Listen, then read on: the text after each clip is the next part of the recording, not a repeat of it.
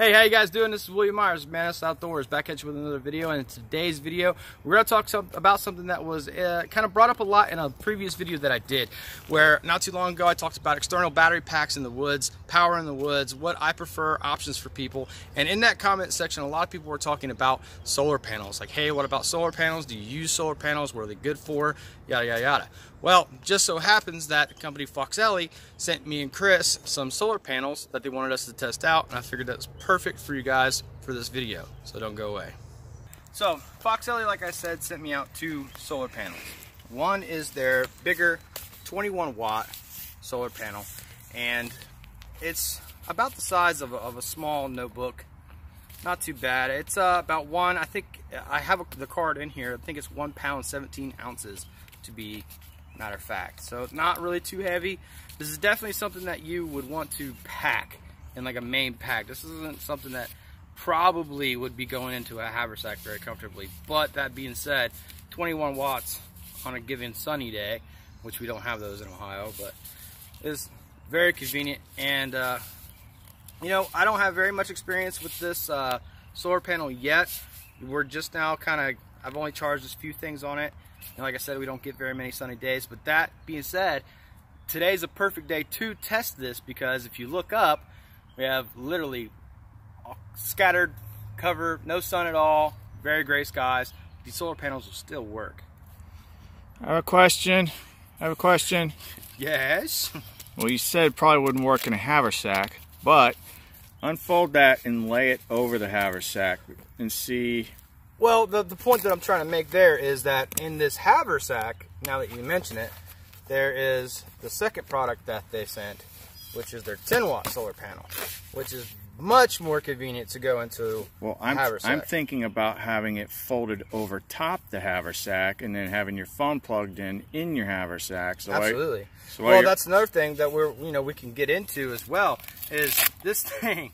They have just a million attachment points. They give you these carabiners. It has all kinds of little attachment holes and points and lanyards that you can attach carabiners to.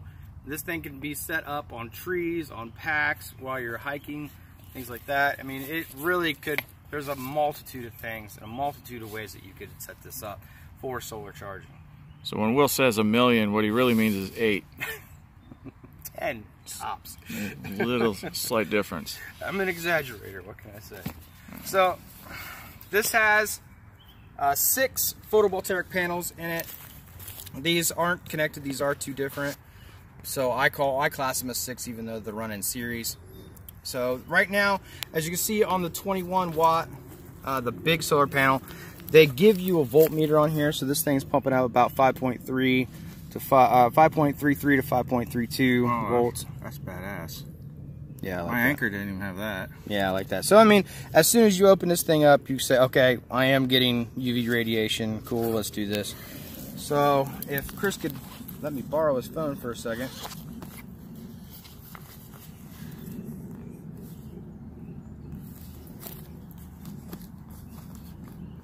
Thanks. My phone doesn't have any Rick and Morty ringtones on it.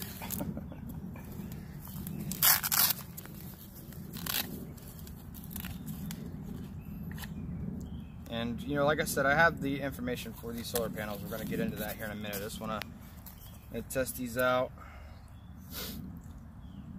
I do want to do probably maybe another video on each one of these separately, and I want to show how long it takes to get maybe a 50% battery on a phone or something like that.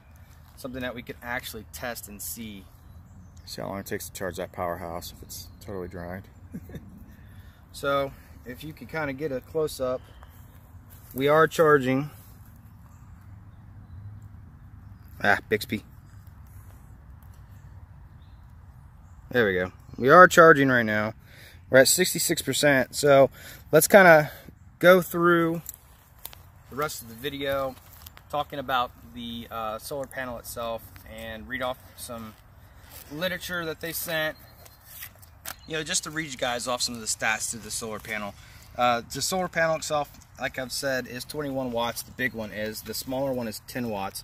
But just focusing on the 21 watt bigger solar panel, it outputs 5 volts to 3.5 amps. It has dual USBs. Unfolded size is 27.6 by 11.4 inches.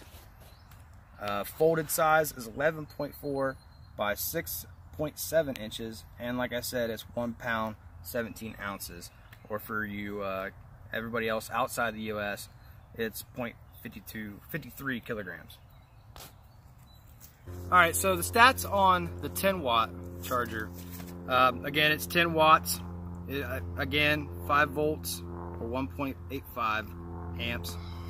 It's 24 by 8 inches folded by 9.5. Folded, it's 9.5 by 5.9 inches. So, like I said, you know, and this only weighs a 1 pound 13 ounces or 51 kilograms. So the weight difference, in my opinion, isn't that much. You know, you're only talking about what, 5 ounces or so, 4 ounces or so of weight.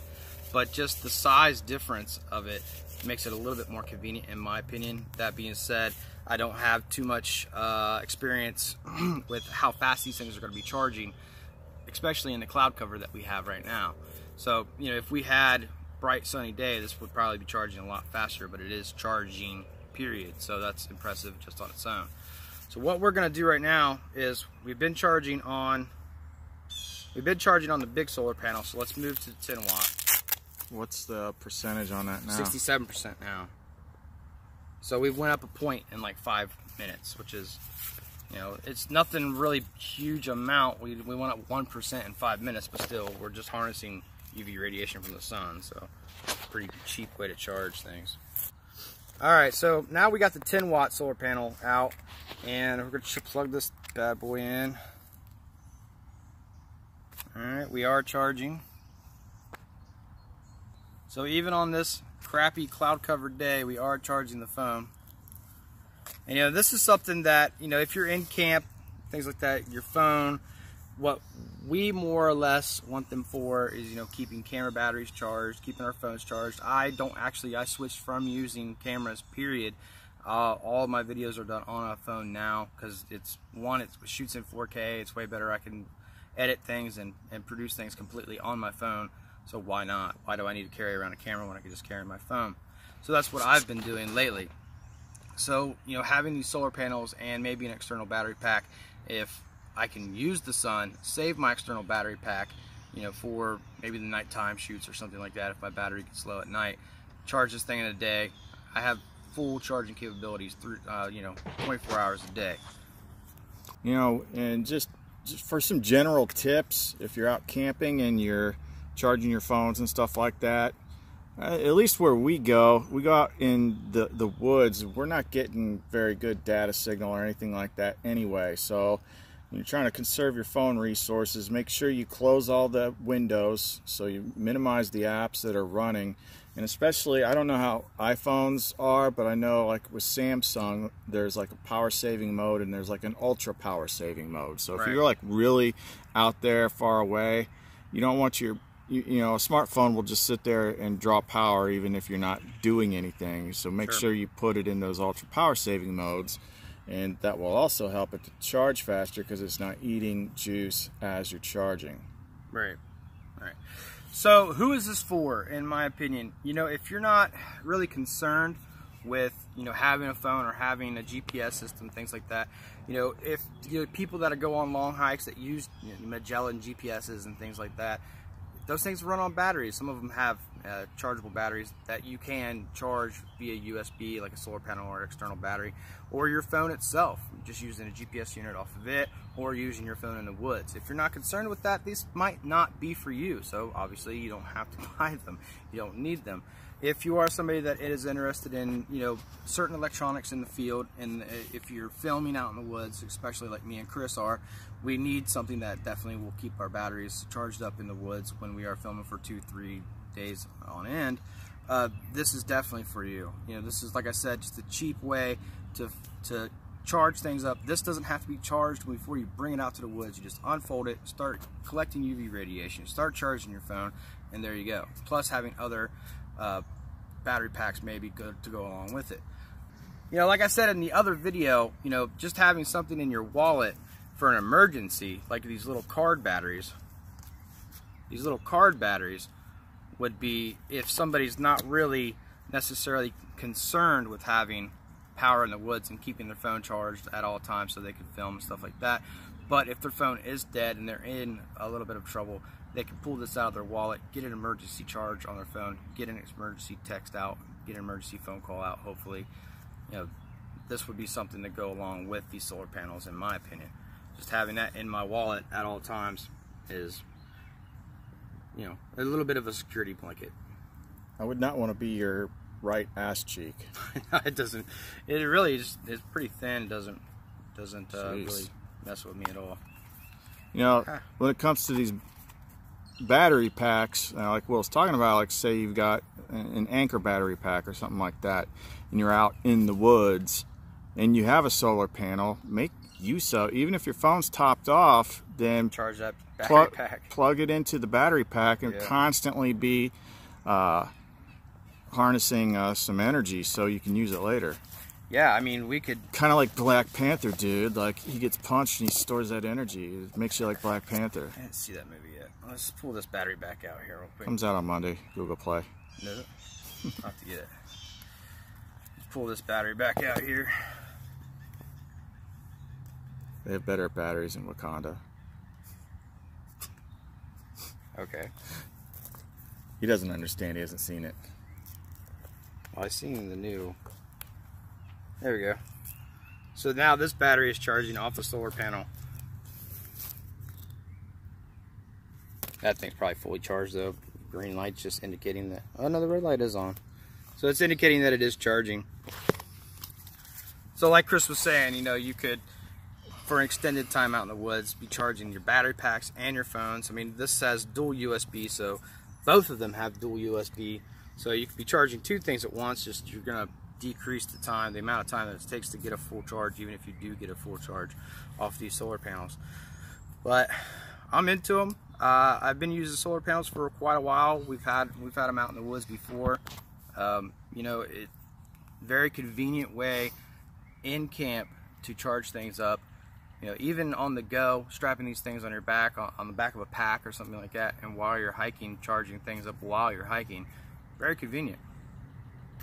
Of course, this is actually solid, but the way camera technology works, you know, through the camera, this thing looks like it's, you know, spazzing out, but it's just a solid blue. And the last solar panels that I had were the anchor ones, and they did not have a voltmeter, a digital voltmeter on it to let you know exactly what you got going. So that is a really, really, really nice feature. And I like how it's actually set up because the different devices work differently with the power inputs. You've got one for Android or iOS and Android, or one for Android. So that's weird. But either way, just having that voltmeter to let you know what's actually coming in and out of your solar panel, that is a very nice feature. Do you happen to catch how much these are? I think the 21 watt one was like 50, I want to say. We'll put that on the screen here. They're not very expensive at all, to be honest with you. Yeah, I mean... and that, like I said, this little one, this 10 watt one, I literally just put it right into my haversack. In between... I mean, these are one of those things that, you know, I would consider an actual must-have prepper type item, because it's renewable energy. Yeah, I mean, it doesn't cost you anything to whip this thing out and start charging. And like I said, you know, we don't have sun right here right now. You know, it's completely overcast, cloudy, and we're still getting a charge. So if you're worried about something like that, well, how does it work if you don't have the sun, direct sunlight? Pretty good. Alright guys, well there you have it. Just a very short video on these solar panels. This, in my opinion, is a first look. You know, we just wanted to break these out, test them out, see what we're going to get. The next videos I'm going to do, and yes, I'm going to continue doing videos on these, I'm going to take these out individually, the 21 watt and the 10 watt, and I'm going to drain a phone down to 50% and just kind of sit these out and see how long it takes for me to get 50% battery.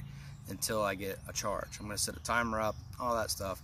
Really take these out and test them out, hopefully with some good sun. This overcast, I'm sure it's not living up to the solar panel's full potential. So look forward to those videos. I hope you enjoyed this video. And if your phone's going dead, hopefully you'll see Will out in the woods. Hook up to a solar panel.